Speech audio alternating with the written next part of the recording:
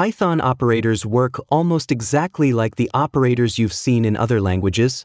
Precedence order is the same.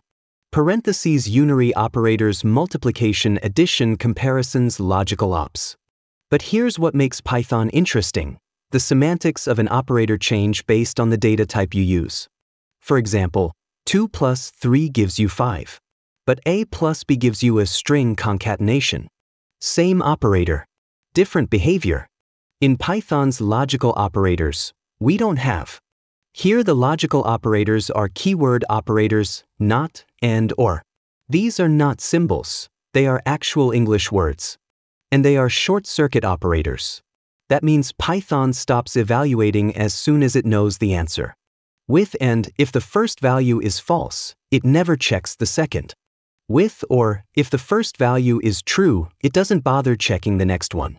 This makes conditions faster and sometimes even safer.